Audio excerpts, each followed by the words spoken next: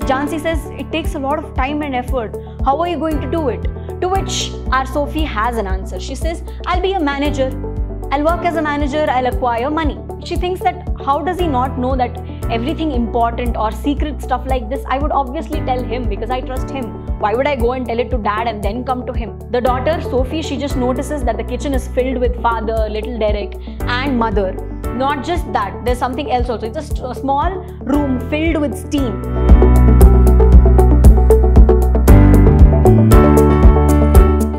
Hello and a warm welcome to your prep school English classes. I am your English teacher, Kshama. Today in this session, we are going to take up this 8th chapter from your textbook Flamingo named as Going Places by A.R. Barton. Where are we going? Which is the place that we are going to, or who is going to a place? What is it about? We are going to discover in this session. In this session, we have to discuss about the author, of course, who is the writer and what is the background of the story, who are the characters in the story. And then we are going to summarize the entire lesson, the events that have happened in the lesson, and we'll recap it at the end. Now, without wasting much time, I have a couple of questions for you as always. Now, are you a fanboy or fangirl of someone? It could be a star, it could be somebody you idolized, right? Are you a fangirl or a fanboy? Now, what do you think you'll do if you ever get to meet your idol?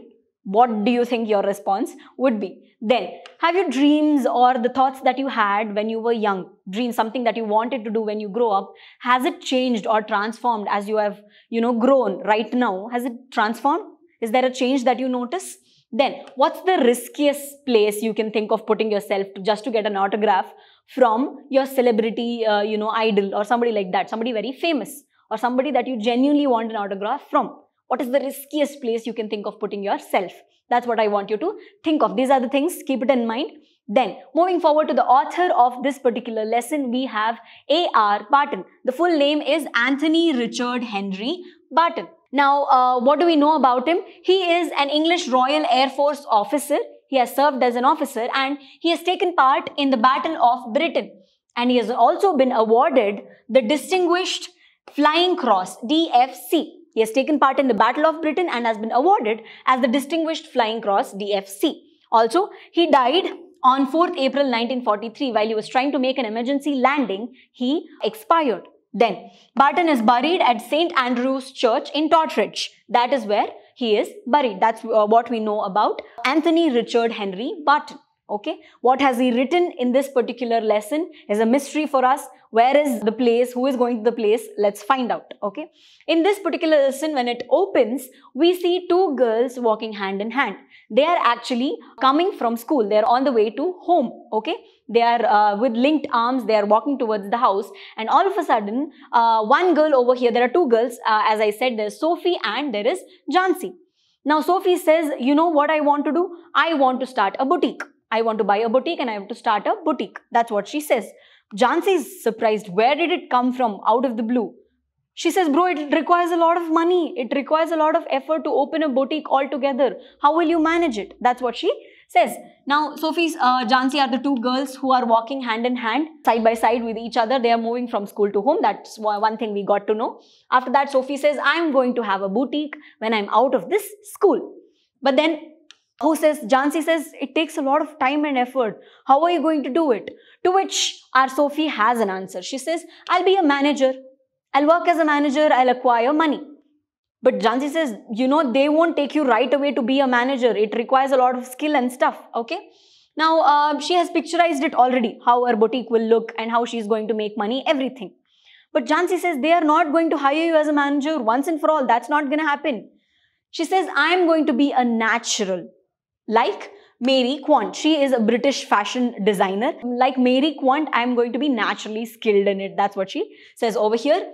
And then that is what Sophie says. Okay, she says, I am a natural. I'm born to do this and I'm skilled. I'm going to handle it. Don't worry. But after that, Jansi is actually sad. They had both actually reserved a fund in order to start a biscuit factory. Now, if Sophie goes on her own way, what will happen to Jansi? She can't start a biscuit factory all by herself, right? So, she's little sad about it. Later, she says, maybe I can be an actress as well. Actresses get a lot of money, right? So, in the sideline, I'll start my boutique as well. That's what her plan is. An actress will get real money, I'll make money. This is said by Sophie. She says, I'll be an actress. That also will fetch me a lot of money. Then boutique on the sideline. That business will be on the sideline. Then, or I can also be a fashion designer. She, as you can see, wants to be something more sophisticated, something classy, a manager, a fashion designer, or an actress. She is thinking of becoming something sophisticated. Now, it is told that the two girls are in their adolescence, wherein Jansi wants to start up her own biscuit factory, but along with Sophie. But Sophie, on the other hand, is thinking of the n number of options that she could do, but she wants it to be sophisticated. It could be becoming a manager, actress, or, being a fashion designer for that matter. It's the adolescence fantasies that might turn into reality or might not. It's the beginning of it all. Okay. Then what happens? She reaches home. After reaching home, she actually says, I'm going to have one day, if I have money, I am going to have a boutique. That's enough. That's done. Okay. But her father says, who is scooping the shepherd's pie and is having the shepherd's pie, he says, if you ever have money, for God's sake, just buy a neat house that we can all live in. Buy a house, not a boutique, he says. Then there is little Derek, who is her brother. He also adds on to what dad is saying and says, she thinks money grows on the tree, isn't it? That's what she thinks. Money will come easily is what she thinks, isn't it? Little Derek adds. But the mother, who is actually, she's bending and doing something in the sink, she doesn't say anything. The daughter, Sophie, she just notices that the kitchen is filled with father, little Derek, and mother. Not just that, there's something else also. It's a small room filled with steam. There's a lot of pile of dirty dishes that she sees. And this all of a sudden, and also the denial of the fact that she can't have boutique but to have a house, it all suddenly gives a tightening feeling in her throat, and she wanted to get out of the kitchen and find her brother, Joff. Now, Joff, where is Joff? He is actually working with the parts of his bicycle. He's actually tinkering them, doing something with them. And she goes on to find him. Sophie goes on to find her brother, Joff. That is the next character that we are introduced to.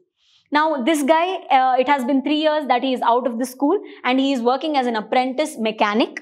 Okay. Then he is the mysterious introvert kind. Whereas Sophie is all like in her own la-la land, dreaming, wants to be a lot of stuff, talks about it, tells about it to everybody. We can clearly make it out that she is an extrovert type. But her brother is an introvert type. He comes out to be very mysterious, okay? She feels like there's literally nothing that I know about my brother. I don't know who are the exotic people that he meets. I don't know if they can be also interesting. I don't know the places that he visits. He doesn't talk about anything, okay? That's why she doesn't know about it. Said little and hence she knew nothing about him. That's what we know about Joff.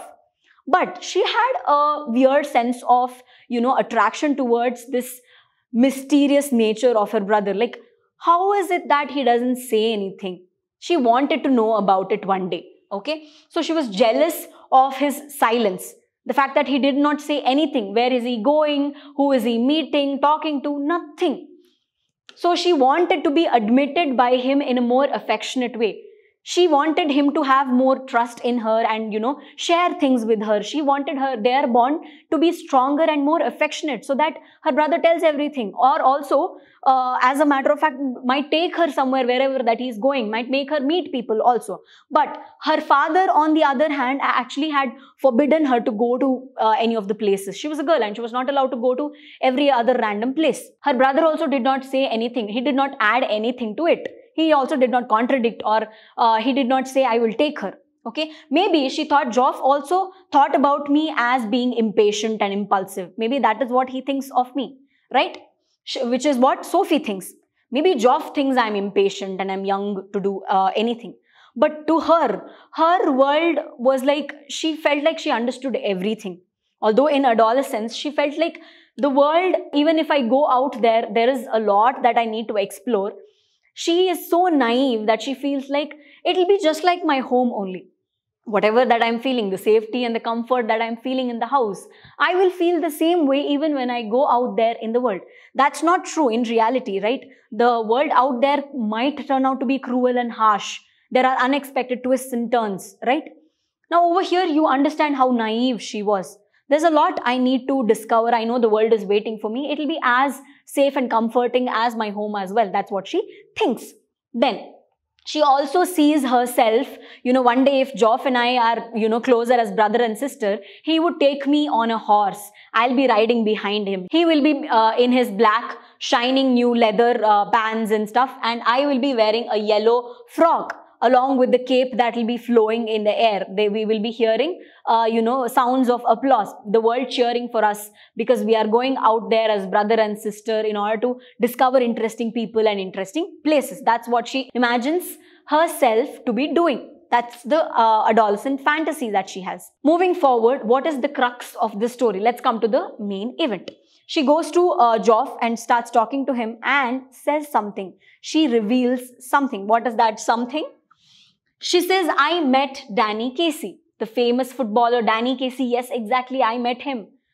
Joff is surprised. He asks, where? I don't believe you. No, that did not happen. He says, it's not true. Did you tell Dad? She says, no. She thinks that how does he not know that everything important or secret stuff like this, I would obviously tell him because I trust him. Why would I go and tell it to Dad and then come to him? He doesn't know that simple fact. Okay. Then she explains as to how it happened. Now that the brother is not trusting her, she had to explain how it happened. So she says, I was looking at the clothes at the Roy's window, this shop, and then I suddenly felt like there was somebody standing next to me. When I looked, it was Danny Casey. And I asked him, excuse me, are you Danny Casey, the famous footballer? And he agreed. He said, yes. That's what happened. She explains it to him. So he asks, then describe his looks. She's like, you have obviously seen him and you know how he looks. But no, he says, give me the details. How does he look? If you have seen him so closely, then give me the details. Then she goes on to giving him the details. He has green, gentle eyes and he's not as tall as you all think of him. He's not that tall. Then she actually tries to talk about or thinks if she can talk about his teeth and then anyway, let's not talk about it. She just tells him he has green, gentle eyes and he's not that tall as you all think of him. Later on, Dad is back. He has washed his face and he's fresh and he comes, he sits on the couch and moves little Derek's shoes aside. But right when he's doing that, Joff comes and tells, Dad, who Sophie met today, she met Danny Casey. That's what she says so. But I don't believe it. Dad also doesn't believe it. He is in disdain. He also disagrees with it and he is not at all giving a penny to the fact that she has, met Danny Casey, the famous footballer. Then Joff tells it to the father, the dad. Dad doesn't believe it either. Then I knew a man who knew Tom Finney. He then goes on to talk about how he also knows a man who, once knew Tom Finney. And then they all start talking about how Casey needs to be more focused in his game and avoid distractions. But then Sophie is like, no. That's not the part where you need to concentrate on. He told me that he's about to buy a shop, about to buy a boutique specifically. Then Dad again tells, who told you that? She says, he himself told me that. Okay. Then after that, the father tells her that one day, girl, you're going to put yourself in trouble in all this, dreamy land that you construct in your head. You're going to put yourself into trouble. And he disagrees with what she's saying. Later on, she again tries to describe how it all happened. Once again, narrate the story to Joff. And she explains how he came, stood there. She was about to ask him for an autograph for her brother, little Derek. Me and my brothers, we usually it is a pilgrimage. It is a routine for us to go to the match every day and we all see you, we all love you, she says. Can you give me an autograph for my brothers? It would be great. But both of them didn't have pen or a paper. That is when she thought that'd be a loss if he can't give me an autograph. But then he tells her if she can, afford to meet him the next week or one of the upcoming days. She was surprised, but then she also agrees. Now, Joff doesn't believe all of this. He would have said that to many number of girls that he had met, that he would give them the autograph. He has told that to you as well. But then she doesn't approve. She says, no. He is a quiet gentleman. He only told that to me. He is about to meet me and he is about to give me the autograph. She is sure about it. Oh, in your dreams. You must be dreaming. He will not do that. And he storms out of the room. Joff doesn't believe it and he storms out of the room. So she tells him about how, Saturday they go there and they watch them all the time. Now, it is actual point where they went to the match on one Saturday. It's a weekly routine. So they go. Little Derek, Sophie, brother and father, they all sit near the goal. But our Joff over here moves high up with his friends. He's not sitting with them, along with them. Sophie, father and little Derek are near the goal. And then Joff went with his mates. The United team, it won. And Casey drove in for the second goal. He is the one who did the second goal. The score was 2-0. And Sophie was really proud. She was like this, you know what, this is what I was talking about. And you know what, I have met that guy and he is about to give me the autograph next week. She was so proud of him. Okay. Then Jansi, her friend, had got to know about it. Geoff went and told Frank. Frank is none other than Jansi's brother. So he has actually told Jansi about it. Jansi was like, how do I not know about it and you know about it? She's my friend. She did not tell me. But then Jansi is somebody, it's not a matter for her. She's like the BBC. She would go around broadcasting it to everybody. That's the reason Sophie had not told her about it. But then she also thought, how can Geoff do this to me? Why did he tell her that?